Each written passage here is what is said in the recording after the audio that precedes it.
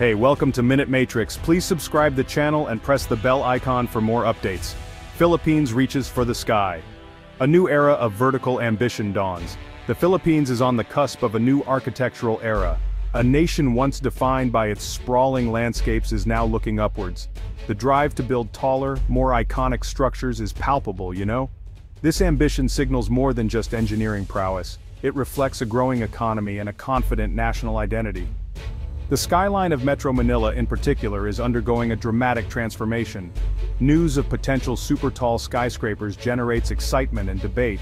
This heralds a period where the country aims to etch its mark on the global stage, not just with its natural beauty, but with man-made wonders that pierce the clouds. The economic transformation of the Philippines has been remarkable. Increased foreign investment plays a significant role. Business process outsourcing industries have flourished. This has created demand for vast amounts of office space. Metro Manila's Skyline offers the most striking evidence of this growth. Financial districts like Makati and Ortigas Center have expanded rapidly. The rise of Bonifacio Global City in Taguig is another prime example. Its transformation showcases the rapid pace of development. They feature high-end residential towers and shopping malls, reflecting a new urban dynamism. Infrastructure development struggles to keep pace with the vertical expansion. The Philippines is leveraging its economic gains to build a future that is visibly taller and more prosperous. Several prominent skyscrapers already punctuate Metro Manila's horizon. The PBCom Tower in Makati, for instance, held the title of the country's tallest building for many years. Completed in 2000, its 259-meter height symbolized the Philippines' entry into the new millennium with ambition. It houses the Philippine Bank of Communications and other corporate offices. Its sleek modern design became a familiar landmark in the Makati Central Business District. Another significant structure is the Gramercy Residences, also in Makati. Upon its completion, it became one of the tallest residential buildings in the Philippines. This signaled a shift towards high-rise living, catering to a growing affluent market. The Gramercy, with its distinctive design and height, became a notable feature of the Century City development.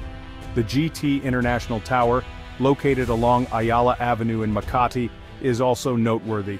Its distinctive fin-like crown makes it easily recognizable. Completed in 2001, it contributes to the impressive cluster of corporate headquarters that define Makati's skyline. More recently, the Grand Hyatt Manila in Bonifacio Global City has claimed the title of the tallest building in the Philippines, standing at 318 meters. Its completion in 2017 marked a new milestone.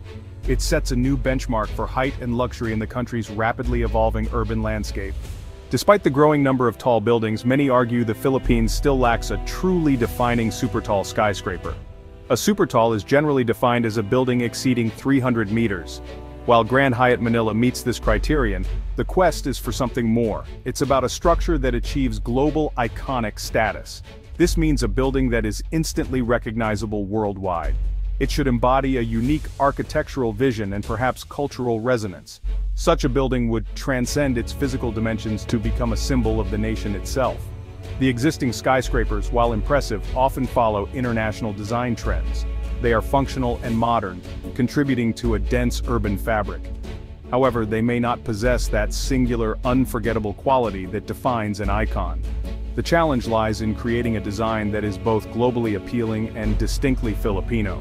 This could involve incorporating local motifs, materials, or philosophical concepts into the architecture. The aim is to build not just high, but also with a unique identity that captures the world's imagination and stands apart. An iconic super-tall can have significant economic and social impacts. It can boost tourism, attract international attention, and instill a sense of national pride. The search for this icon is therefore intertwined with the nation's broader aspirations for progress and recognition on the world stage. From colonial charm to modern marvels, a century of building upwards. The historical context of tall buildings in the Philippines begins modestly. The Manila Hotel, inaugurated in 1912, was an early example of grand construction. The post-World War II era saw the beginnings of modern high-rise construction. The 1960s and 1970s witnessed the rise of areas like Makati as the new financial center. Structures like the Rufino Pacific Tower began to push height boundaries. This led to the creation of Bonifacio Global City, or BGC. The journey culminated with the completion of Grand Hyatt Manila in 2017. Sky-high dreams deferred ambitious projects that never touched the clouds. The Philippine skyline is also shaped by dreams that never materialized. Several ambitious super-tall projects were proposed but ultimately not built. The Centennial Tower, planned in the 1990s to commemorate 100 years of Philippine independence, is a prominent example. It was envisioned to be a 390-meter mixed-use skyscraper in what is now BGC. The 1997 Asian financial crisis hit the region hard. Funding dried up, and the project was eventually shelved. Another notable unbuilt project was Sky City.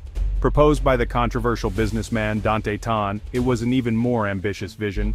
Sky City was planned to be a 335-meter tower in the Ortigas Center area.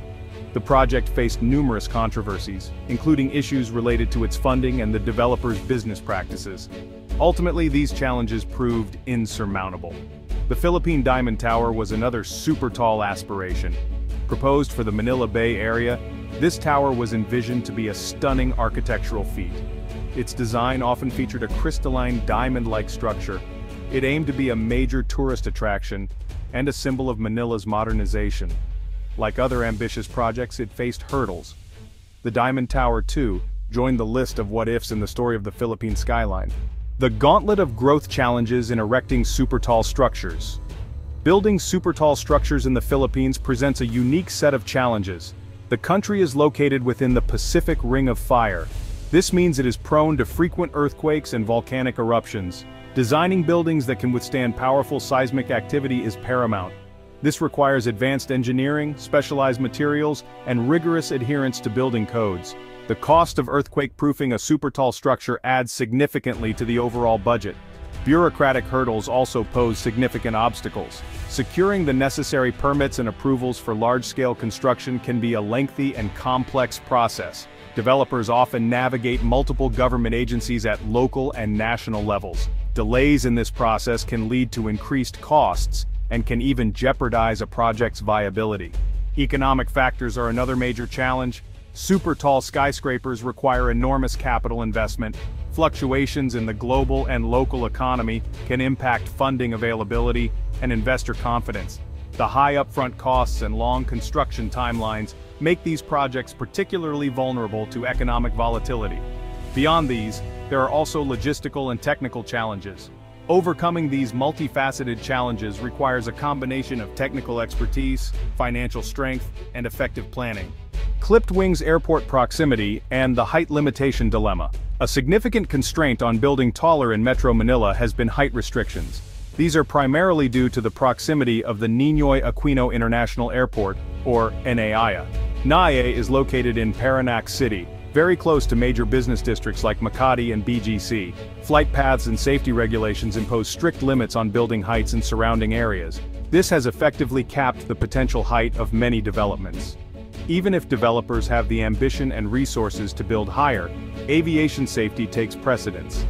These height restrictions have a direct impact on the design and feasibility of super-tall projects. Architects and developers must work within these limitations. The issue has been a subject of ongoing discussion among urban planners, developers, and aviation authorities. Finding a balance between urban development aspirations and aviation safety requirements is a complex task. The development of new airport projects, such as the new Manila International Airport in Bulacan, offers a potential solution. If major flight operations are shifted away from NAIA, the existing height restrictions over Metro Manila could be reassessed.